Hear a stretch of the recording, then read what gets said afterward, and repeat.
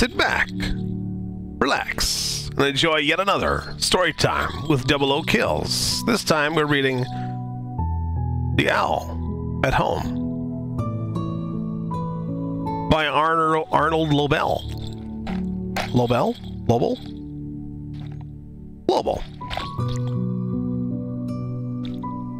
And I Can Read book. By HarperCollins Publishing. Or publishers, at least. And on the inside it says, for Grandma. Can't say no to that. Can't say no to that. So you're going to read The Guest. Al was at home. How good it feels to be sitting by this fire, said Al.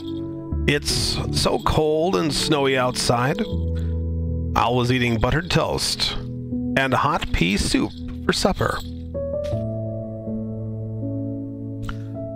Al heard a loud sound at the front door. Who was out there, banging and pounding on my door on a night like this, he said. Al opened the door. No one was there. Only the snow and the wind. Al sat near the fire again. There was another loud noise at the door. Who can it be? Said Al, knocking and thumping at my door on a night like this. Al opened the door. No one was there. Only the snow and the cold. The poor old winter is knocking at my door, said Al. Perhaps it wants to sit by the fire. Well, I'll be kind and let the winter come in. Al opened the door very wide. Come in, Winter, said Al. Come in and warm yourself for a while. Hey, have a good night, Doss. And have a good day at work tomorrow, and Happy New Year's, my friend. Winter came into the house. It came in very fast. A cold wind pushed the owl against the wall. Winter ran around the room. It blew out the fire in the fireplace. The snow whirled up the stairs and whooshed down the hallway. Winter, cried Owl, you are my guest. This is the way to behave. But Winter did not listen. It made the window shades flap and shiver. It turned the pea soup into hard green ice. Winter went into all the rooms of Owl's house. Soon everything was covered with snow. You must go, Winter, shouted Owl. Go away right now. The wind blew around and around. The Winter rushed out and slammed the front door. Goodbye, called Owl, and do not come back. My. Owl made a new fire in the fireplace. The room became warm again. The snow melted away. The hard green ice turned back into soft pea soup. Owl sat down in his chair and quietly finished his supper.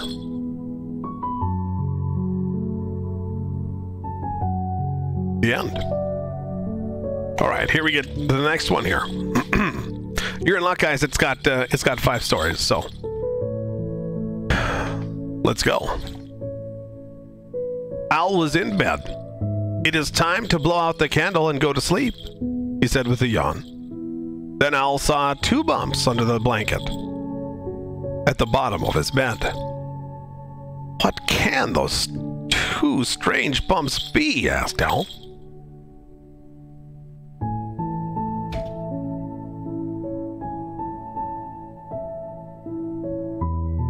Owl lifted up the blanket.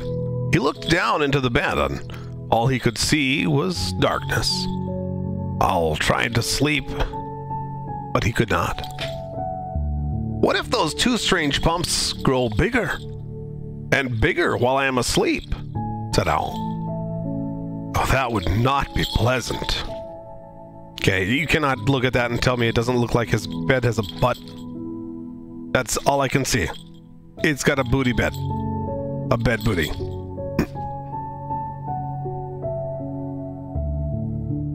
Owl moved his right foot up and down. The bump on the right moved up and down. One of those bumps is moving, said Owl. Owl moved his left foot up and down. The bump on the left moved up and down. The other bump is moving, cried Owl. Owl pulled all of the covers off his bed. The bumps were gone. Owl could see at the bottom of the bed. All Owl could see at the bottom of his bed were 2 feet. But now I am cold, said Owl. I will cover myself with the blankets again. As soon as he did, he saw the same 2 bumps. Those bumps are back, shouted Owl. Bumps, bumps, bumps. I will never sleep tonight. Owl jumped up and down on top of his bed. Where are you? What are you? He cried. With a crash and a bang, the bed came falling down. Owl ran down the stairs. He sat in his chair near the fire. I will let those 2 strange bumps sit in my bed, all by themselves, said Owl. Let them grow as big as they wish. I will sleep right here, where I am safe. And that is what he did. Now, come on, guys. That's ridiculous. You know, this right here, the first story, I didn't really have much of a moral for you other than, I mean, don't open your door to strangers, I suppose. But this one, clearly,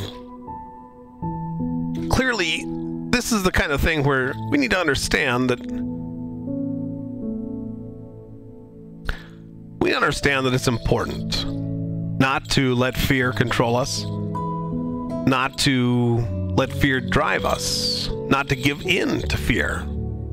Fear is not what should control us. We have what it takes. We have the ability to overcome fear. And you see, he could have slept in his nice warm bed. When you let fear control you, you give up the things that you really want. You give up the things that could be so great. And instead, you go and you live in a situation where it's not the best that it could be, just because of fear. Just because of 2 imaginary bumps in your bed.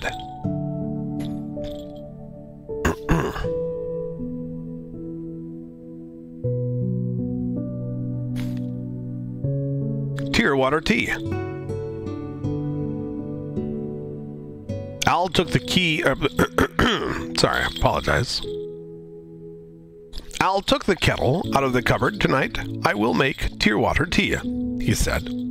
He put the kettle on his lap. Now, said Owl, I will begin. Owl sat very still. He began to think of things that were sad.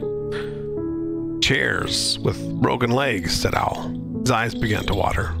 Songs that cannot be sung, said Owl, because the words have been forgotten. Owl began to cry. A large tear rolled down and dropped into the kettle. Spoons that have fallen behind the stove and are never seen again, said Owl. More tears dropped down into the kettle. Books that cannot be read, said Owl, because some of the pages have been torn out. Clocks that have stopped, said Owl, with no one near them to wind them up. Owl was crying many large tears. Owl was crying. Many large tears dropped into the kettle. Mornings nobody saw because everybody was sleeping, sobbed Owl. Mashed potatoes left on a plate, he cried, because no one wanted to eat them, and pencils that are too short to use. Owl thought about many other sad things. He cried and cried, and soon the kettle was all filled up with tears. There, said Owl, that does it. Owl stopped crying. He put the kettle on the stove to boil for tea. Owl felt happy as he filled his cup. It tastes a little bit salty, he said, but tearwater tea is always very good. Now, I know you might think that here I'm going to say, don't cry about stuff that doesn't matter. While that's a valuable thing to learn, to know, and to understand, it's okay to cry. And you notice at the end of the crying, he realized something. He said, you know what? I feel good. And so it is with crying, that sometimes after you have cried, you've cried your tears and you're done, you feel better. You say, you know what? I feel better right now. This is what happens.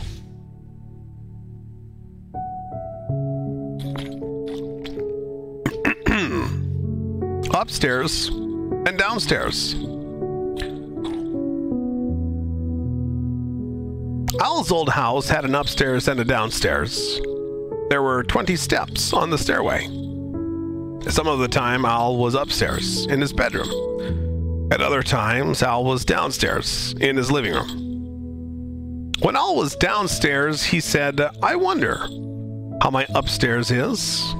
When Al was upstairs, he said, I wonder how my downstairs is getting along. I am always missing one place or the other. There must be a way, said Al, to be upstairs and to be downstairs at the same time. Perhaps if I run very, very fast, I can be at both places at once. Al ran up. Al ran up the stairs. I am up, he said. Al ran down the stairs. I am down, he said. Al ran up and down the stairs faster and faster. Al, he cried, are you downstairs? There was no answer. No, said Al, I am not downstairs because I am upstairs. I am not running fast enough. Al shouted, he shouted, are you upstairs? There was no answer. No, said Al, I am not upstairs because I am downstairs. I must run even faster. Faster and faster and faster, cried Al. Al ran upstairs.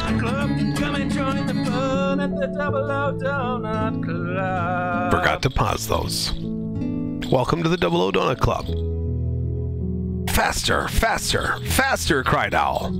Al ran upstairs and downstairs all evening, but he could not be in both places at once. When I am up, said Al, I am not down. When I am down, I am not up. Al I am is very tired. Al sat down to rest. He sat on the 10th step because it was a place that was right in the middle. Well, let me say this then. That was nothing but an exercise in futility. Unless, of course, he had run faster than the speed of sound. But what he did do was realize that it was a waste of energy to go running back and forth just to try and do something that could not be done. It's better to put your efforts towards something else. All right, it is the last of the 5 short stories. Owl and the Moon. One night, Owl went down to the seashore. He sat on a large rock and looked out at the waves. Everything was dark. Then a small tip of the moon came up over the edge of the sea. Owl watched the moon. It climbed higher and higher into the sky. Soon the whole round moon was shining. Owl sat on the rock and looked up at the moon for a long time. If I am looking at you, moon, then you must be looking back at me. We must be very good friends. The moon did not answer, but Owl said, I will come back and see you again, moon. But now I must go home. Owl walked down the path. He looked up at the sky. The moon was still there. It was following him. No, no, moon, said Owl. It is kind of you to light my way. But you must stay up over the sea, where you look so fine. Owl walked on a little further. He looked at the sky again. There was the moon, coming right along with him. "Dear Moon," said Owl, "you really must not come home with me. My house is small. You would not fit through the door, and I have nothing to give you for supper." Owl kept on walking. The moon sailed after him, over the tops of the trees. "Moon," said Owl, "I think that you do not hear me." Owl climbed to the top of a hill. He shouted as loudly as he could, "Goodbye, Moon!" The moon went behind some clouds. Owl looked and looked. The moon was gone. "It is always a little sad to say goodbye to a friend," said Owl. Owl came home. He put on his pajamas and went to bed. The room was very dark. Owl was still feeling sad. All at once, Owl's bedroom was filled with silver light. Owl looked out the window. The moon was coming from behind the clouds. "Moon, you have followed me all the way home. What a good, round friend you are," said Owl. Then Owl put his head on the pillow and closed his eyes. The moon was shining down through the window. Owl did not feel sad at all.